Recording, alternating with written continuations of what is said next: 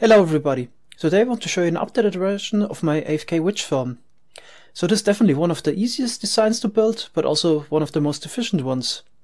So it works like this. Like always, we have 3 spawning platforms, and every about 25 seconds we push all the floors up, and then the witches would glitch through like this.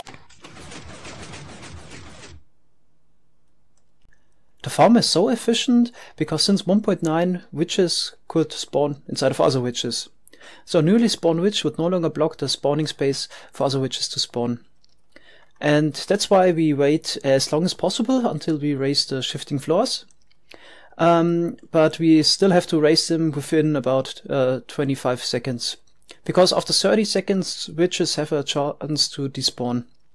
And within those 25 seconds, the chance for the mob cap to be filled just with a single witch farm is really insignificant. The only loss of efficiency comes from raising the spawning floors. While those are raised, no new witch could spawn in the one high gap. And since we only raised them for a little less than half a second every 25 seconds, the efficiency is a little bit above 98%. There are 100% efficient witch farms, for example by gnembon or EDDxample, so they use, for example, skeletons that always shoot at iron golems to shoot the witches off the platform, or EDDxample's design uses the giant hitbox of gas to push the witches out, but those designs usually require a little bit more effort to build. So as you can see here, this is really simple to build. Nevertheless, I'm gonna do a tutorial. So I already marked out the lowest spawning platform of the witch farm. This is 7×9. If you are not sure which spawning spaces a witch hut provides, check the Minecraft wiki. So first we start with the slime block pattern. So we always alternate slime blocks and then normal blocks. Like this. And then we go out by one more on each side here, and we'll add sticky piston at the bottom here.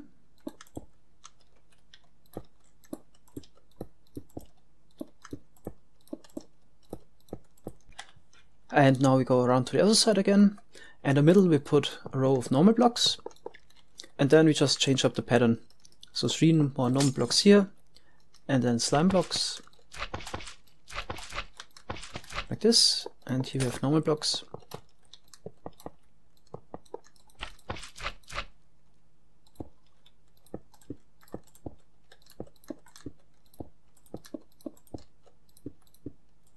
Okay, now we're gonna add a row of normal blocks on the side,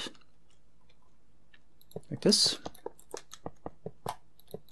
and we just put redstone on the top.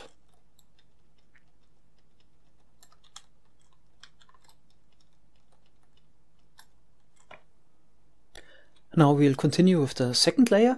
So this is basically the same. We just alternate in a different way. So wherever we had a slime block, we're gonna add a normal block now, and vice versa. But in the middle we still have the normal blocks.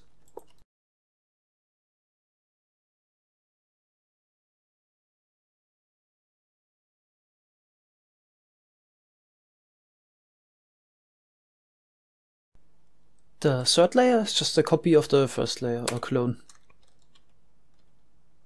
Okay, now we can start connecting the layers.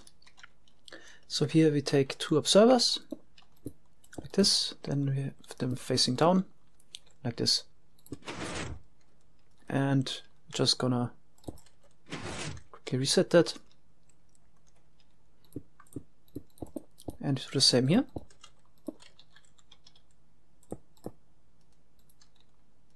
And also on the other side.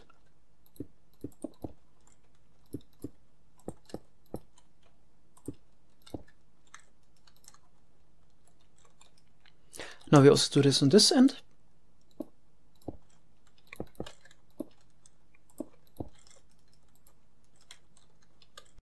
Mobs could spawn on top of those observer blocks, that's why I need to put down slabs on them.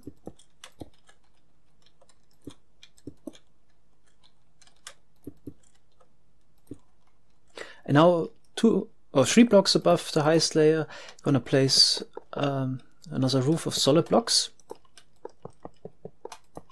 We need solid blocks as a roof here because it prevents spider spawning. So if we shift this floor up by 1, then spiders could spawn here. And if you would have slabs above, then spider spawning isn't prevented, but solid blocks do. And in order to make the solid block spawn proof, we're just gonna put slabs on top.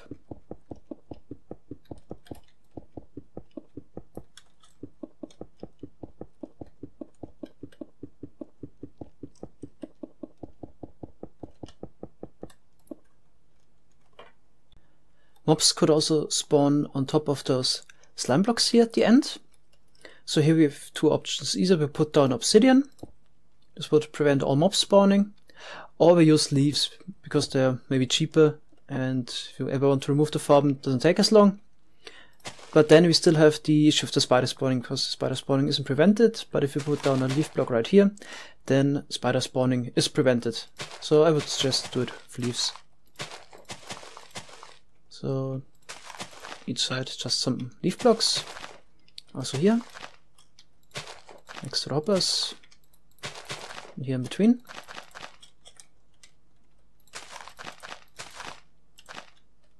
Okay, and do this also for the other 2 layers. Now we could continue with the rest of the redstone wiring. So on this side here, we just connect both ends. Then let's just punch out this one for a while. And here we put down an observer block again. And then in front we have a repeater on 3 ticks. And here we have a monostable, so a sticky piston with a block on top. We also need to make it spawn proof, that's why we put down a slab here and also one next to it to prevent spider spawning. And here we add another repeater. Now we can also add this redstone dust again. And now we need a clock. I usually prefer those comparator clocks over the hopper clocks if it's just a 20-second delay. Of course, you could use a hopper clock, but I would recommend to use comparators because hopper duping isn't fixed. And since the timing is very important for this farm, I would go with the safe version. So we just need another comparator right here. Then here we have repeaters on maximum delay. Here we have another block and a redstone dust. And now we have 16 hoppers in total. So 8 going in that direction. And 8 going in that direction. And here just connected with redstone dust. Also make those blocks spawn proof here. And here we add a lever. Of course, you could build this clock also somewhere else and just transfer the signal upwards. Of course, we have to set the comparators to subtract mode. So there's still one issue, that the witches could shove each other to the side and get pushed over the blocks here. So that's why we need to prevent it. So we just place down some leaf blocks here, because slime blocks can't pull them. And here the next ones, but while the floors are pushed up, they still could glitch out here. That's why we need additional blocks right here. So we always need 2 leaf blocks, and there's just no chance they could glitch in here now. Also blocks here. And on top. Let's do this on the other side.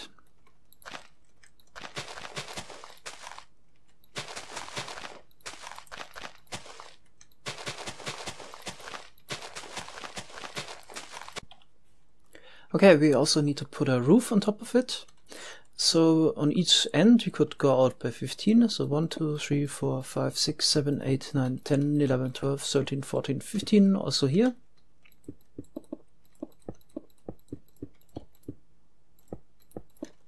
And then we can connect the ends like this.